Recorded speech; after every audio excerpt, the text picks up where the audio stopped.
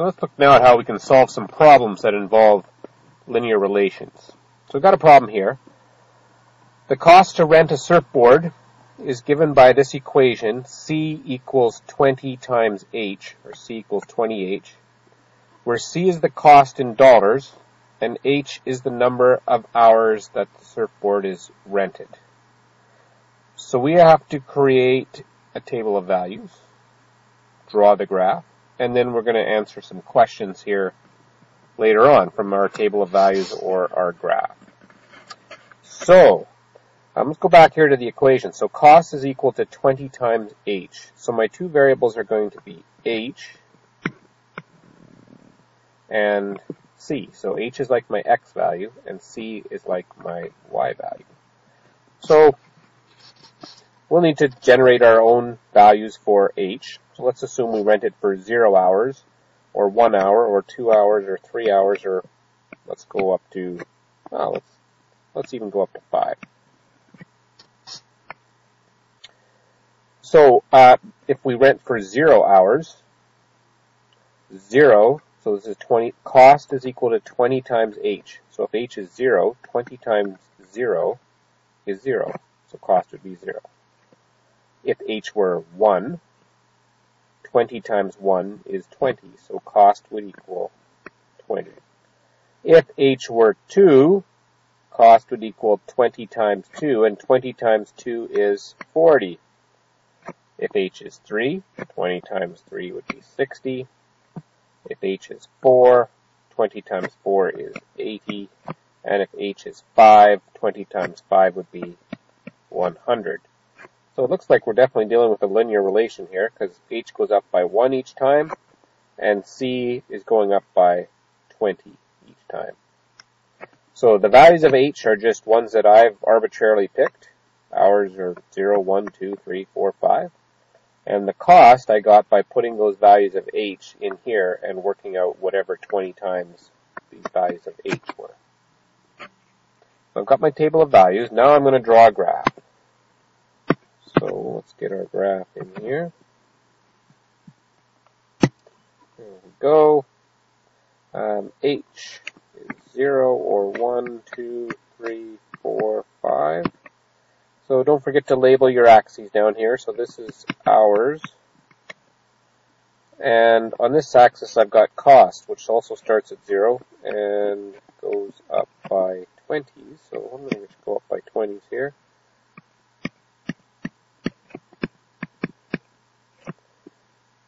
And I can put a title on here. So this is cost to rent a surfboard. And now I can plot my points. So I've got a point here at 0, 0. I've got a point here at 120. I've got a point here at 240, 360, 480, and 5, 100. And the points do lie in a straight line. So we've got our table of values. We've got our graph. Whoops, I forgot to label this axis. So this is cost. And my units are dollars. Good. Now, what's the relationship between H and C? I like to get that from my table of values. So it looks like every time H goes up by 1, cost goes up by 20. So in other words, it's $20 per hour to rent this surfboard. And every hour you rent, the cost goes up by 20. So I'm going to write, as the number of hours increases by 1, the cost increases by 20. Now, let's look at the next question here. What would be the cost if you rented the board for 8 hours? Well, we've got a few ways we could figure this out. We already have the equation. Cost is equal to 20 times H. So if you're telling me how much would it cost if you rent the board for 8 hours, the cost would equal 20 times 8, because H is now 8, and 20 times 8 is $160. So the cost would be $160 if you wanted to rent that board for 8 hours. How else could we figure this out? Well, we could go to our table here and we could continue this pattern on. So 5 to 6 to 7 to 8 would, and these are going up by 20, so this would be 120, 140, 160. Okay, same thing. Or we could go on our graph and continue the points on our graph. And 20, 40, 60, 80, 100. This would become 120, 140, 160. So now if we're renting for 8 hours, the point says this should be $160. So the cost if we rent the board for 8 hours, $160. Now the last question, is it reasonable to have points between the ones on the graph? So here's our points on the graph. Now, if we rented the board for 1.5 hours, would that mean that we are only charged $30? Because that's where this point would fit in here. And I suppose that would depend on what the rental policy is for the surfboard company. However, usually, if you rent the board for 1.5 hours, you're still going to be charged the 2-hour rate. So I would say it's not likely that you're going to be able to have a point between 1 and 2 hours. If you rent for more than an hour, you'll probably be charged for renting the board for the full 2 hours. But again, that would depend on the policy of the surfboard company. Let's look at another example.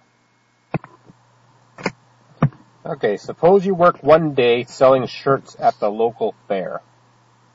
Let's say you are paid $20 plus $2 for every shirt that you sell. So we need to make a table of values. So what are our two variables that we're working with? The number of shirts we don't know, so let's call that N. So that's one of our variables, the number of shirts we sell. And then how much money we make, let's go with M for money. So if you sold 0 shirts, let's start with 0 shirts.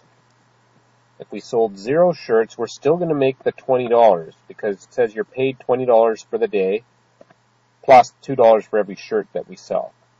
So if we sold 0 shirts, we're still going to make $20. If we sold 1 shirt, now we're going to make $2 for that shirt plus the 20. So now we're at $22. We make $22 for the day. And if we sold 2 shirts, we're going to get $2 for every shirt that we sell. So if we sold 2 shirts, that's going to be 2 times 2, which is $4 for the shirts, plus the $20, plus 24. And if we sold 3 shirts, we're going to get $2 for every shirt. So 2 times 3, that makes us $6, plus the 20, 26. So I've got a few table of values now. Now, is the relationship linear? Well, let's see. I decided here I was going to go up by 1 every time. Okay, so that's good. Everything goes up by 1.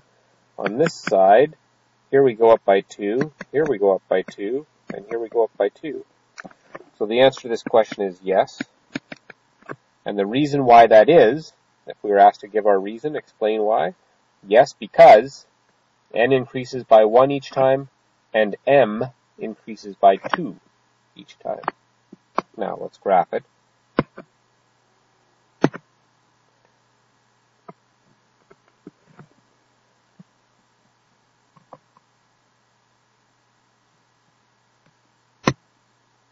All right. So, down on this axis, I need the number of shirts that I'm going to sell.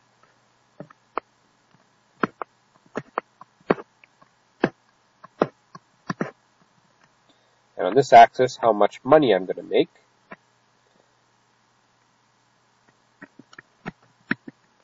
I'm going to start here at 20, and then I'm going to go up by 2 every time, because that seems to be my pattern here. So this is not 0 down here, or if it is 0, we got to do one of these little squiggly things here, because we can't go from 0 to 20 and then all of a sudden just start going up by 2s. So we'll start here at 20 and go up by 2 every time. So this axis is the amount of money made, dollars made. And on this axis is number of shirts sold. And this says we need a title up here, so money made selling shirts. Money made selling shirts. All right. Here. So if I sell 0 shirts, I'm going to make $20. So there's my first point. If I sell 1 shirt, I'm going to make $22. If I sell 2 shirts, $24. 3 shirts, $26. So there's the points that we've got so far. So there, we've got a graph of our relationship. Now the question is, here if we sold 8 shirts, how much money would we make? Well, let's see a couple of ways that we could do this. We could continue our points on. So 4 would be 28, 5, 6,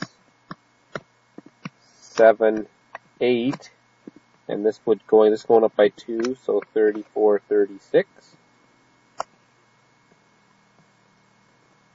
So it looks like $36 is what we would make. So one way would be to use the graph to get 36. Another way would be to continue the table, 3, 4, 5, 6, 7, 8. And then going up by 2 every time on here, so 28, 30, 32, 34, 36. So $36. And yet a final way would be to use the information in our question like an equation. If we sold 8 shirts, so that's 8 times 2. So the amount of money we'd make, or M for money, would equal 2 times the number of shirts that we make plus the $20. So now if I put 8 in here, 2 times 8 would give me $16 for the shirts, and 16 plus 20 is $36. So 3 different ways of doing that. Create an equation and put 8 in for N to find out how much money, use our table of values, or use our graph. So $36 if we sold 8 shirts. Now this last one's a bit tricky. How many shirts would you have to sell to make $50? Say we wanted to make $50. Well, we could do a few things here. We could continue this pattern on. So 38, 40, 42, 44, 46, 48, 50. So 38 would be 9, 10, 11, 12, 13, 14. It looks like there would be 15 shirts that we would have to sell to make $50. So use our table of values and find out where we have 50 for money. That would be 14 shirts. Or, am I going to have enough room here? Let's see. Nope, we're not going to have enough room. Whoops. Now I did it. Maybe I can slide this up a bit. So you could make your graph a bit bigger.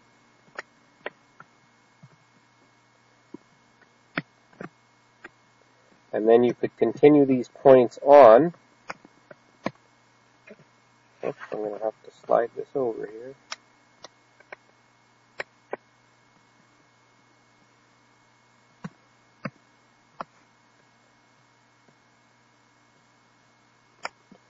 Okay, so I've kept my points going here. And so I want to know where this point is, because here's where there is $50.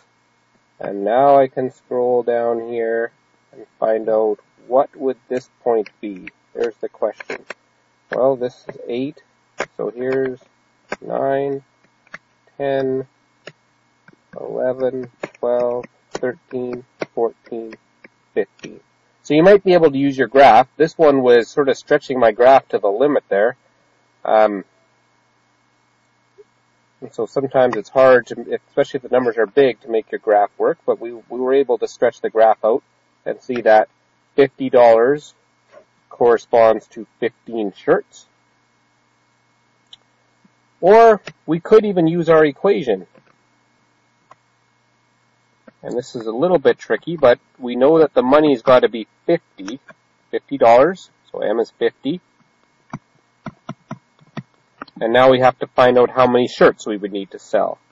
So we could take 20 away from both sides and get 2 times N now is 30. So we know we got paid $20 for the day. So if we're selling how many shirts to make $50, it's really $30 worth of shirts that we're selling. And if each shirt is worth $2,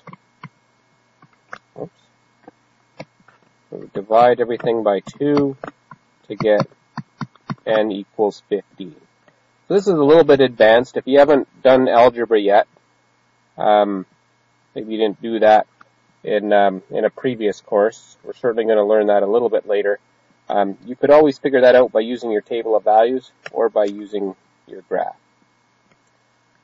Now, in this particular example that we were doing here, with money made selling shirts, would it be possible to have a point in between 1 and 2, say 1.5? Could we sell 1.5 t-shirts and make, I guess, $23? Definitely not. You can't sell half a t-shirt or a third of a t-shirt. You couldn't say, how much money would I make if I sold 3.2 shirts? Not going to make any sense. So for sure in this one, our number of shirts are either 0, 1, 2, 3, 4. Definitely no data points in between those ones. So there's a couple of word problems that we've solved that involve linear relations.